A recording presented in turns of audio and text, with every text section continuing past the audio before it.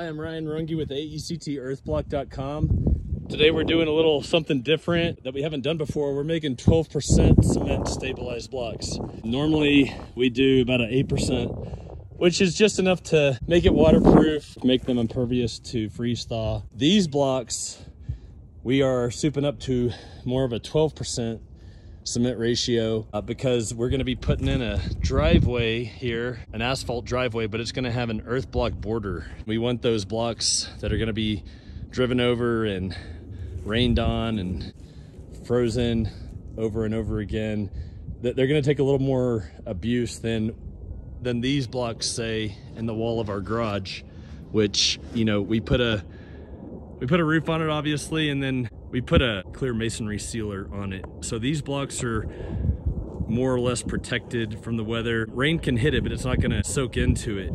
Versus these blocks that are gonna be laying down on the ground are gonna take a lot of moisture from the ground, just wicking up, and rain and freeze and snow and even driven upon. So our idea is that we're gonna put 12% cement, and it's gonna make these blocks that much stronger and make them last that much longer, versus if we put this type of block with the 8% cement, those might only last, you know, 10 years.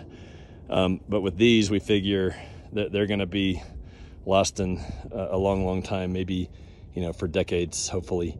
But it's kind of an experiment, so we're gonna find out. People are always asking us, can you use earth blocks as pavers? And we believe you can if you put enough cement. It's kind of a necessary evil, unfortunately, but still a relatively small amount, 12%.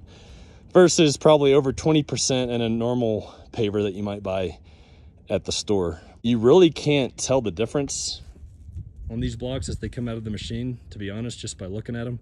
Here's some. These lighter colored ones are the ones I made yesterday, so they've had a chance to dry out a little bit, and that's probably going to be more the look of what these blocks are going to take on.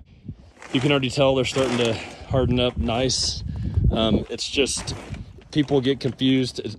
The cement doesn't take hold automatically. These blocks are still fresh, they're still wet, and they're still kind of soft. You gotta a little bit baby them to the pallet. The cement's not gonna do its thing until at least 24 hours later, and then these are gonna continue to harden.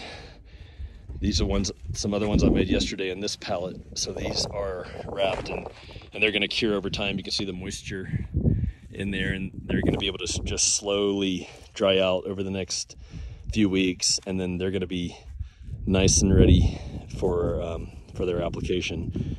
So that's just something a little different we're doing today. We're cranking these blocks out with this 18-year-old machine here, this AECT 3500, and it's not missing a beat as usual. Got some pretty good blocks coming out. Thanks a lot. Let us know if you have any questions, and check out AECTearthblock.com when you have a chance. Thank you.